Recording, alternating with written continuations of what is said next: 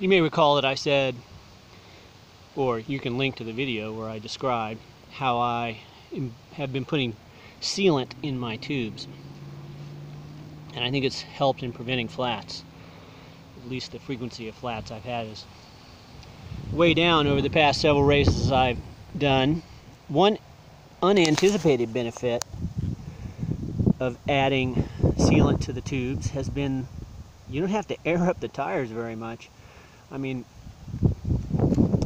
I let these things go for 3 weeks to a month without putting air in them. Now, I don't keep that much pressure in them generally. I keep them between 60 and 70 pounds, but yeah, I guess the sealant works